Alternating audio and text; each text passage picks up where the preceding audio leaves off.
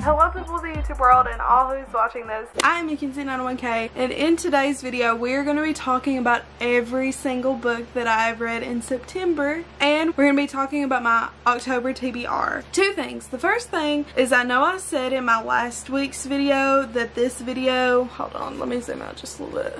I know I said in the video last week that this week's video would be a decorate with me. Well, plans changed because of Target. So long story short, Target did not send my items to me that I was supposed to receive yesterday so I could film my decorate with me yesterday, and that's what I had planned to do. I was literally filming the portion of the video where I show you guys like the haul of everything I've got, and they sent me the completely wrong order. Not one thing from my order showed up. So we're flip-flopping videos. My video next weekend was supposed to be this video, but we're doing my September reading wrap-up a week early.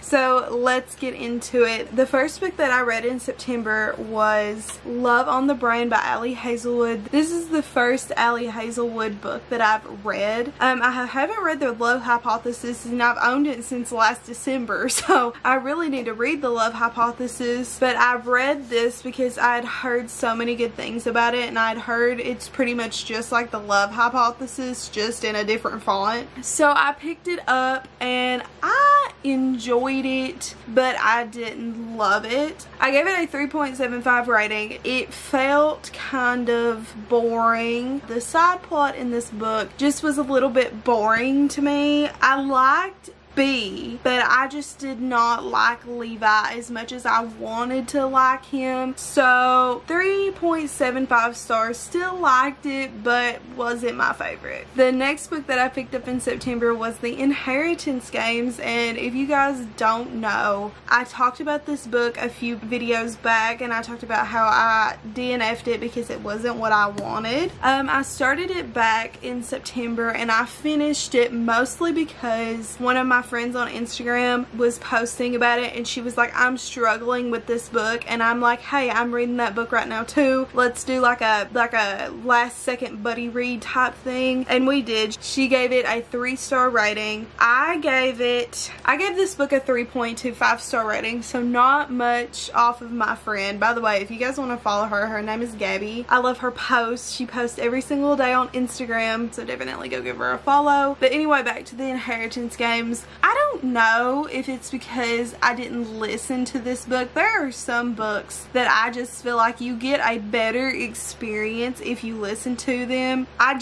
didn't like it. I thought the first 3/4 of this book is really boring. It sets up the world, and that's pretty much what it is. I mean, there are some like mystery things happening, but it just felt like the mystery wasn't the main plot. Really boring up until the plot twist at the end. I thought the plot twist was done really well. I didn't like either of the boys either. I thought that they were all strange, and the next book that I picked up was The Hawthorne Legacy, and I DNF'd this book.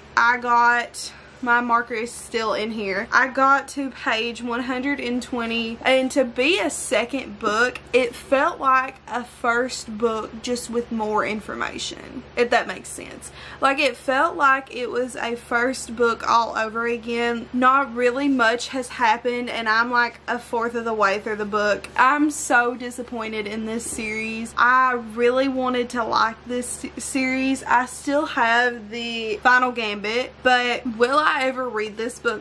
Probably not. I just really want to know who she ends up with, and that's about it. I just did not like it, and I'm so sorry to whoever loves The Inheritance Games. I tried. I really did. Okay, so literally the same night that I DNF'd the Inheritance games, I picked up these Violent Delights. This was probably one of my most anticipated books on my fall TBR. I was so excited to read this book, and thinking back on it, I feel like I enjoyed it more than the rating I gave it, because it was a fun read. It took me probably 3 nights reading, like 6 hours in total. That's probably how long it took me to read this book. Slower than what I would normally read it, but I did like how it ended, but it wasn't my favorite. Would I put it up there in my 5-star reads with like Daughter of a Pirate King? No, but it was still good. It has promise. This was Gina Chen's debut novel, and I feel like her writing really has potential. I feel like her storytelling really has potential. I feel like this book is going to turn into a really good series.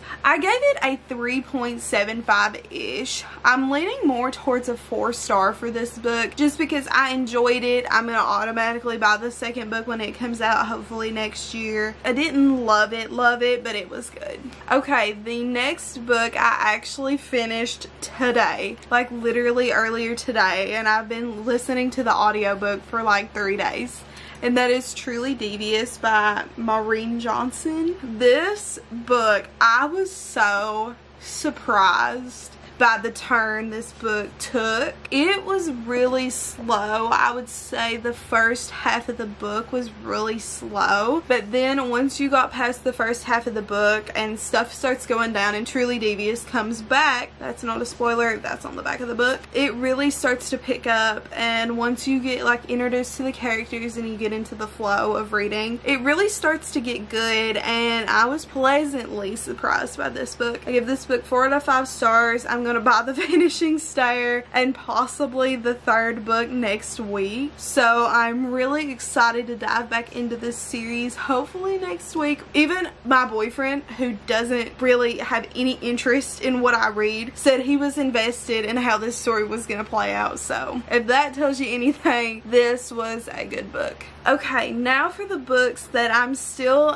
reading, but I've read them enough to kind of get a sense of what star rating I'm going to give them. And if it changes, check my Instagram. But for this one, this is Angelica Frankenstein Makes Her Match. This book gave me the vibes of the Addams Family. I don't know, just the family dynamic between her and her brother. They kept to themselves, and that just really screamed the Addams Family. And I mean, just the setting and everything, like the dark, mysterious, creepy old house setting is what really drew me to this book. And the fact that it takes place, I think it takes place in the 1800s. It's really kind of funny too. There have been a few moments where I've actually laughed. So this book will probably be a 4 to a 4.5 star rating for me. I just think it's so good. It's taking me a while to read it just because of the writing style that she put into this. I'm really taking it in, and I love it. I love it so far. So 4 to a 4.5 star rating at least. Okay, now the last book on my what I read in September is Lightlark. I wanted to pick this book up. I wanted to know what it was like, because if you guys don't know, there is a lot of controversy surrounding this book. People are proclaiming that it is literally the worst book ever, that it should not have got the hype that it receives on Book Talk, that this book is just not what she proclaimed it to be. And you know, surprisingly, I'm going away from what everybody else is saying about this book, and I'm gonna say that I really like this book. I'm listening to the audiobook, so I'm like over halfway probably. I like it. I mean, that's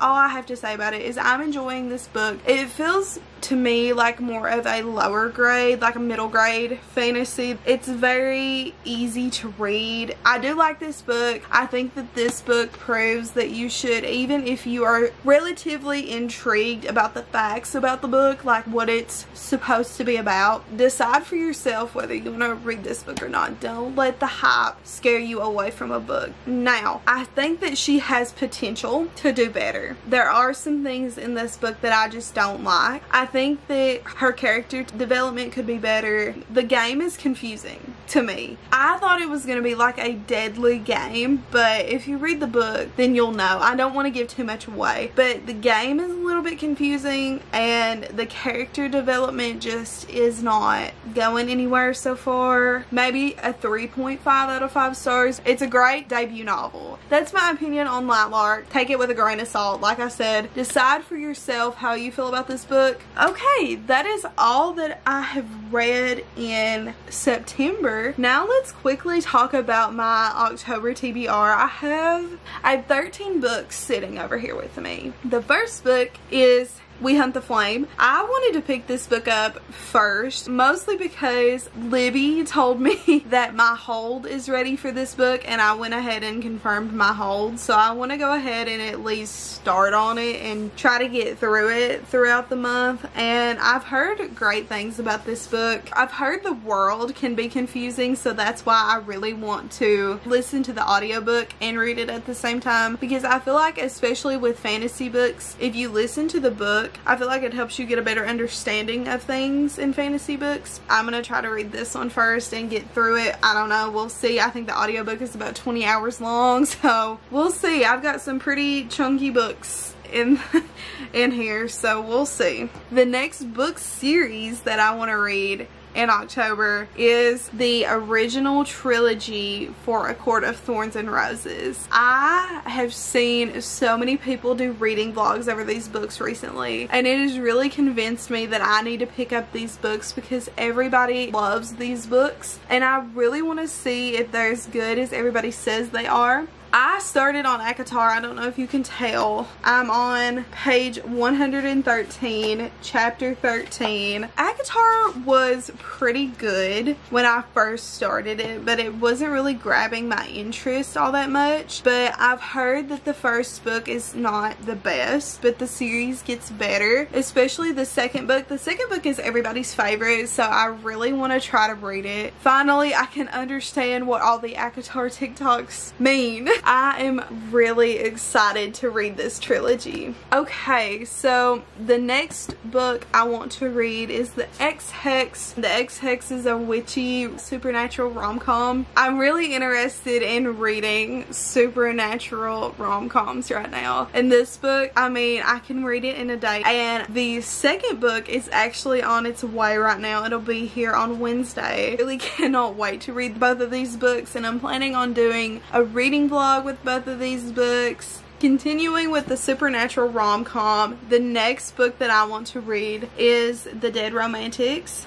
This book, it's got ghosts in it. I feel like it will be a very good book to pick up in between maybe ACOTAR. Continuing with the supernatural rom-com books, I want to read Not the Witch You Wed. Once again, it's about a witch. I really think that this book is going to be good as well. I don't know if it's going to be as good as I feel like The Ex-Hex is going to be, but I feel like this book has potential to be really good too. And if you didn't know, she's a witch, he's a werewolf. I also want to film a video where I'm reading only spooky books for a week. So going along with that spooky book theme, I want to read House of Hollow. This is supposed to be like a spooky fairy tale situation that's kind of creepy, but it's fairy tale vibes, so definitely want to pick this one up. I also want to pick up The Wicked Deep, spooky vibes, spooky town, so very excited for this one. I also have here The Enchantment of Ravens by Margaret Rogerson. I've heard such good things about this book. I don't know if I will get to it this month, but I'm putting it on here as a hopeful. I will hopefully read this by the end of this month. It's really short. I could read it in between series maybe, or in between all the rom-coms. So I'm very excited for this book nonetheless. And if I don't get to it this month, I will probably more than likely get to it next month. The next book that I have is Kingdom of the Wicked. I've had this book for a couple of months, and I feel like it is going to be the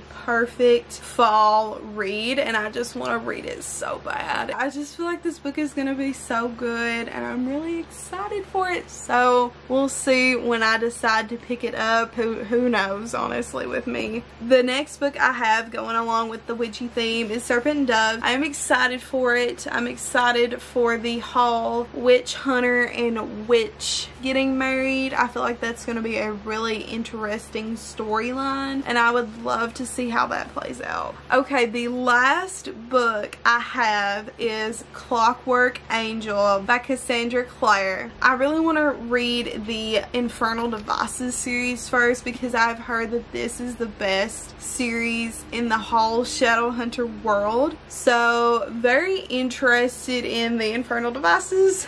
And with that being said, that is all of the books I have on my October TBR and that I have read in the month of September. Let me know what's on your October TBR. And with that being said, thank you guys so much for watching this video. Comment, like, and subscribe, and be sure to turn on the post notifications so you don't miss next week's video. I'm going to be finally decorating my room for fall in the next video. Hopefully, fingers crossed, that Target does not send me the wrong products again. Anyways, thank you guys for watching. I will see you guys next week. Bye bye.